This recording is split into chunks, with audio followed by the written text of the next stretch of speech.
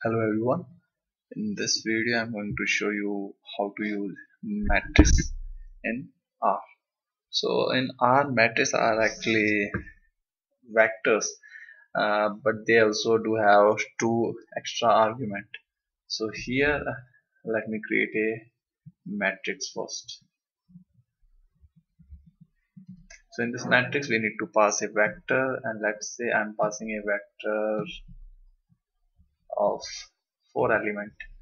And after this one we also need to specify number of rows and number of column.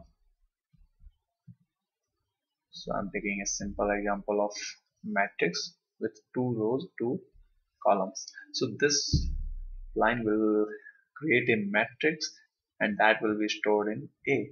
So if you will execute this one, so if you can see, uh, this is the matrix. Now let's print this one.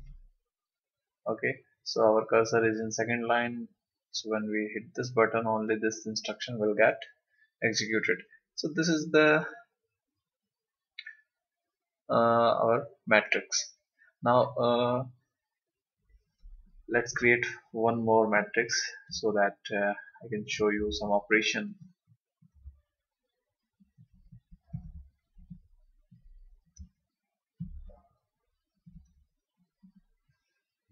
Now let's say I want to add these two matrices.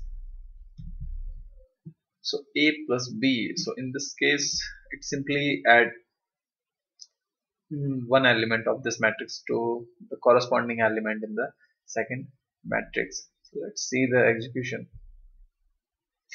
So if you can see, this one of matrix B is added with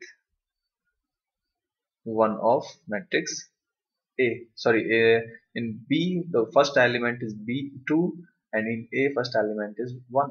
So this addition will give us 3.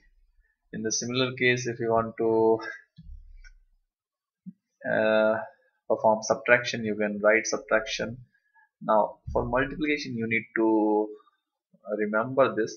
When you write this operator, sorry, so this operator will perform a scalar multiplication. So if you want to do a matrix multiplication, in that case you need to write in this way. So now we will run this one. So this will give you matrix multiplication. So this is a very simple example like how to use matrix, and how to perform addition, subtraction or multiplication on this matrices. Thank you very much for watching.